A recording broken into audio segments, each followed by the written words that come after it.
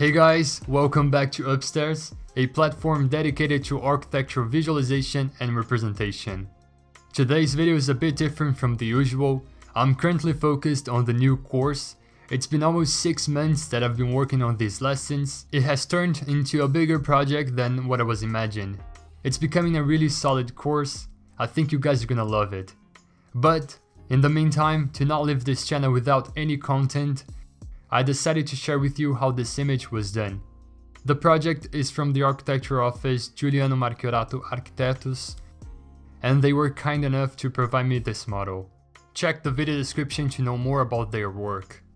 So, this video is 2 times faster, and if you want, you can use YouTube's built-in feature to slow it down to 0.5 and watch this process at normal speed.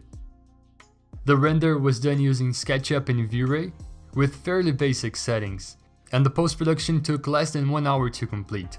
I'm really sorry for not sharing all the tips and tricks as I always do.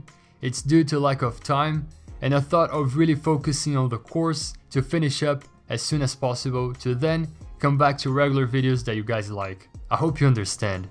I'm gonna leave in the video description a playlist of other YouTube videos on this channel that explain the post-production workflow in details. Also, there you will find a link to know more about the course that we have on architecture visualization. Before I leave you with the video, let me say that if you have any questions, please leave a comment down below and I'll be happy to help. I really hope you guys enjoyed this video and learned a thing or two. Also, over Instagram, we've been doing a weekly competition on the followers' work.